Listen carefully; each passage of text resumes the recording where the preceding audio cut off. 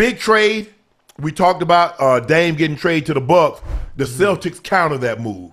Yeah. They make up trade for Holiday. So now you got Holiday, Brown, Tatum, Porzingis, Al Horford, and then now the Bucks starting five is Dame, Beasley, Chris Middleton, Giannis, and Lopez. Still. Who you like? Who you with? Oh, or you still with your Heat? Nah, because I had people making fun of me. Obviously, just for context, being that I am a fan of the Heat, I purposely put the Heat first. But let me get into my basketball terms and basketball knowledge and what I know of the game. Obviously, the Bucks. Obviously, the Bucks are the best team in the East. You like the Bucks over the Celtics? Oh yeah, most definitely. Okay. I mean, they have a great squad. Obviously, they top heavy with just the top two. They top heavy with Jaylen Brown and Jayson Tatum. I mean, when it comes down the stretch, you need a goddamn shot. There's only two people you can actually go to. You don't know what you're gonna get from the rest of it. You don't like Holiday? Yeah, Jrue is nice. Yeah, Jrue is Holiday, nice. But I'm talking about you got a defender. The only thing I'm gonna say about the Celtics, they did give up some of their size with Robert Williams. Yeah, so they playing small now. Yeah, you playing small? Yeah, I guess because my question is, who you gonna put on Giannis?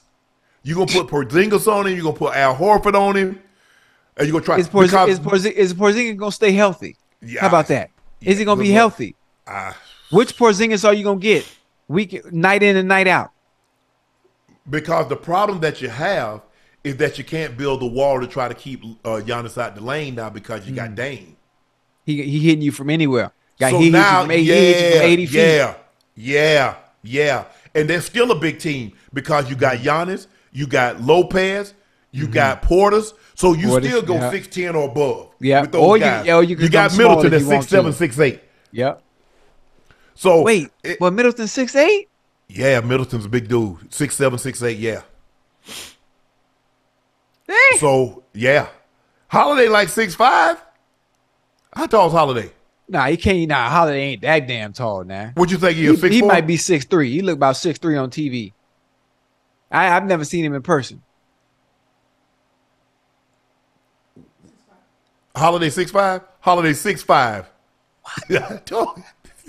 So that means everybody else just that much taller than him. Boy, they had me thinking he was about 6'3", 6'2". Yes. Them guys are guys that you think, oh man, they're not. Middleton's got to be at least 6'7". He's 6'7". Yeah, I told you. Yeah, I knew Chris. And so you got Giannis at 6'11". You got Lopez at 7 foot. You got Portis at 6'10" and a half. They got a big team. So the question is, it's going to be a tremendous matchup. James Harden is unhealthy and now you still got who you going to put on Joel Embiid if you're the Celtics? Porzingis, you ain't got no choice. Man, at 7'3", 117 pounds, you have no choice because you have no size. There's nobody else you can put on him.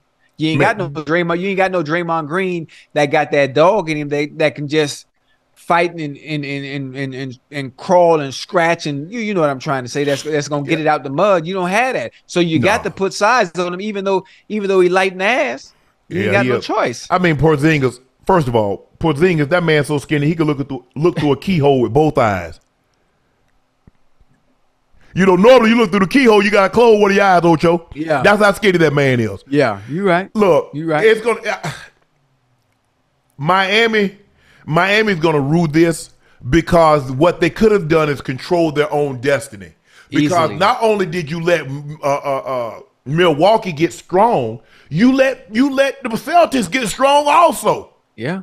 Because now they got 3-4 guys that can go get a bucket in a crunch situation. You got JT, you got JB, and you got Holiday that can go get a bucket.